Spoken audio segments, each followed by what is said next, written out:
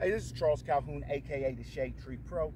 Today I'm gonna do a little bit of wedge work because this is where we're getting down to where I need my scoring back the way I used to be able to hit my wedges.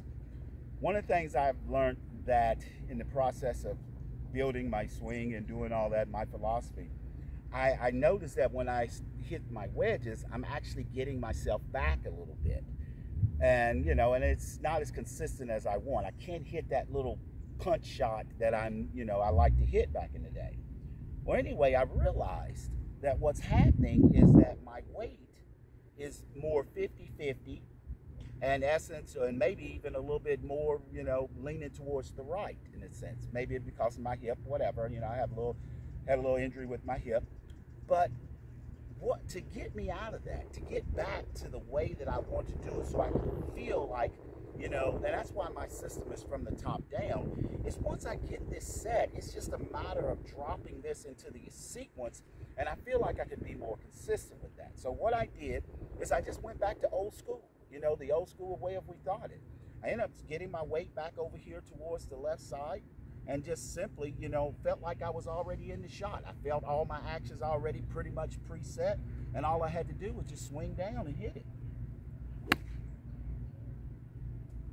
And that allowed me to be just a little bit softer, a little bit more freer, and I can just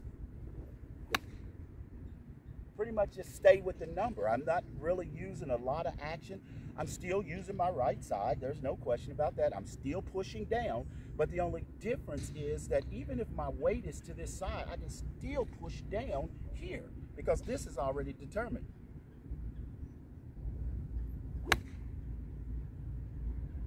I mean, just little simple little things. I'm not doing anything extraordinary.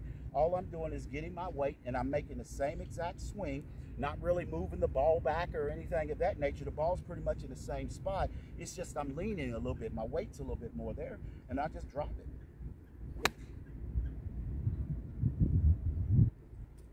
And it actually comes out really, really nice.